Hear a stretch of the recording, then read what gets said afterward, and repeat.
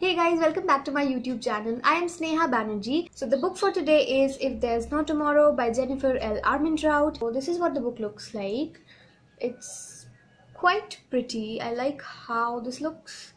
The publication is HarperCollins. So this book is another YA novel, and I think that I have been reading a lot of YA novels in the past few weeks. I guess it's just autumn that has brought me to this genre of YA novels, and I pretty much love reading young adult novels because they are relatable, they are funny, they are humorous, and they're just really refreshing. So the protagonist of the book is Lena Weiss. She is at the start of her senior year in high school, and so she is looking forward to tomorrow. That is, she is looking forward to a great future, and that how everything will fall into place career wise, friends wise, and everything.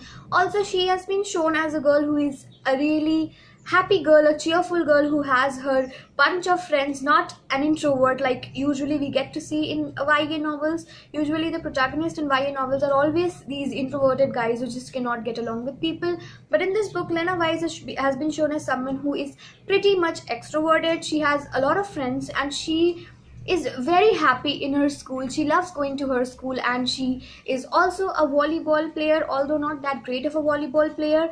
But that is what she thinks about herself. Her coach thinks that she does really well, and if she plays and works hard in the sport, then she will be able to gain a scholarship as well.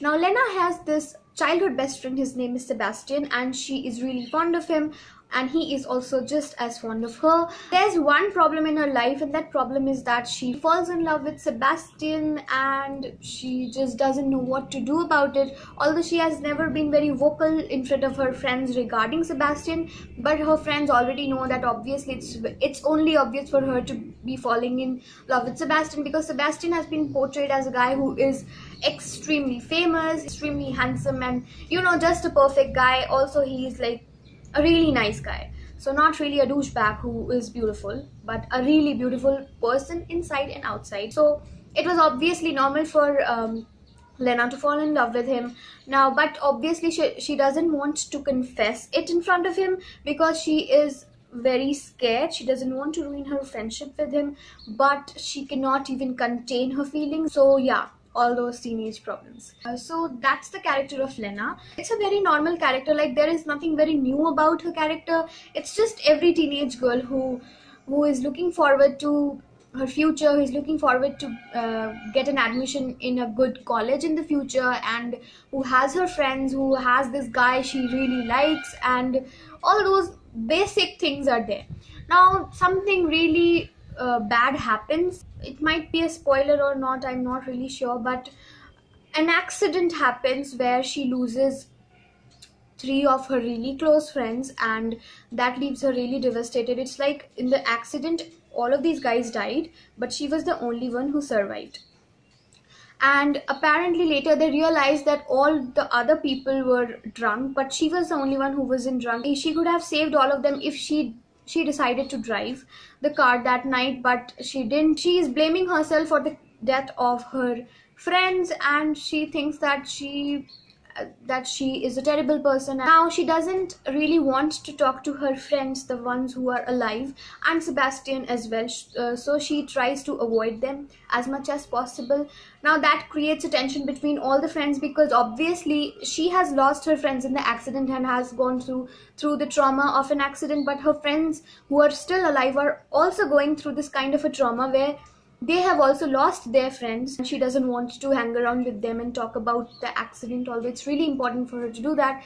But she refrains from doing that. Even with Sebastian, although she really likes him, and he also is very fond of her, she just doesn't want to talk about the accident, because she thinks that if she tells him that she was not drunk and she could have saved or could have changed what happened, then Sebastian would hate her because she hates herself for what she did. So that's the basic plot of the story. Now I'll tell you what I think about it. Now it's really difficult for me to decide if I like this book or if I don't like this book, because I don't know. I really need to decide. One eternity later. It's a 376 pages long novel. And what do you get in the end? Nothing special. I just ended up reading 376 pages of a book, and there's nothing extraordinary in it that actually touched me. Also, the title of the book, If There Is No Tomorrow. I mean, it's very obvious, it's very self-explanatory, because we all know that what does this mean. But in the book, throughout the book, I felt that this title was just not a fit for what was going on. I mean, it just felt really forced.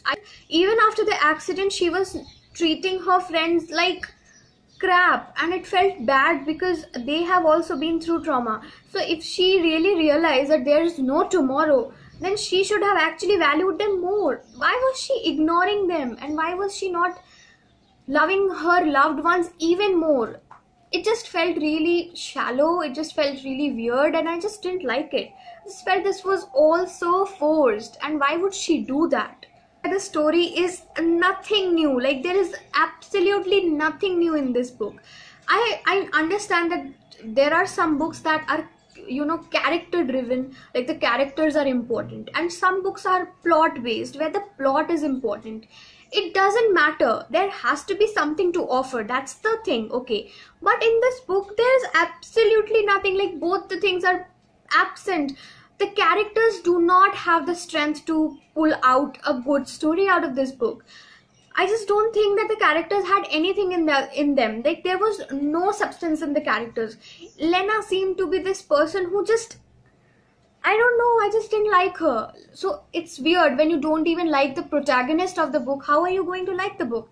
Maybe this is just me, this is my opinion obviously, but I didn't like Lena at all. Like, her decisions, the way she behaved with her family, the way she behaved with everyone, I didn't like her. I didn't like any of her decisions. And it's okay, there are characters, there are protagonists where they are shown as people who are flawed, who take bad decisions. Okay, but I just didn't like her character at all, somehow. And Sebastian, coming back to Sebastian, the hero of the book. He was a really genuine and a generous person, a kind person.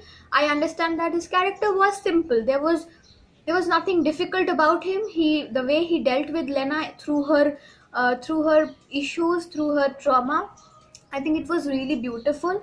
I think he was a true friend to her. But I think Lena was being a little bitchy to everyone. So I just think I didn't like the protagonist, and maybe that's why I don't like the book that much. But it's just the book. I really think it's just the book. There are some things that I think I like about the book. I think the way Jennifer has written the book, I think her narration and her storytelling is something really great. I mean, I could visualize everything. It was like I could see everything. So it was very visual. The way she narrates, I think it was amazing.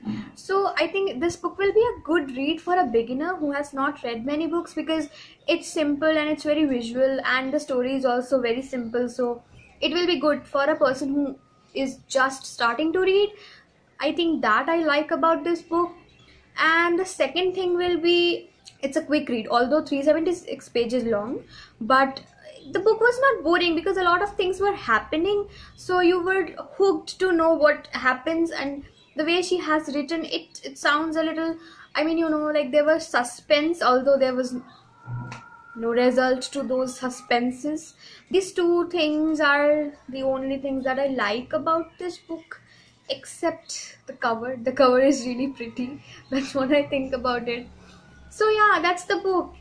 That's all. I really don't like it when I say bad things for a book, because, you know, books are precious. So I don't want to speak ill of a book. But this book didn't give me anything. Like, I just wasted my money.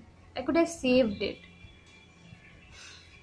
So yeah, that was my weird review for this book. And if you liked it, and if you want to see more videos from me, then do click on the subscribe button. Do not forget to do that, and also click on the bell icon so you're notified every time I upload a new video. And so yeah, I'll see you next time. Goodbye.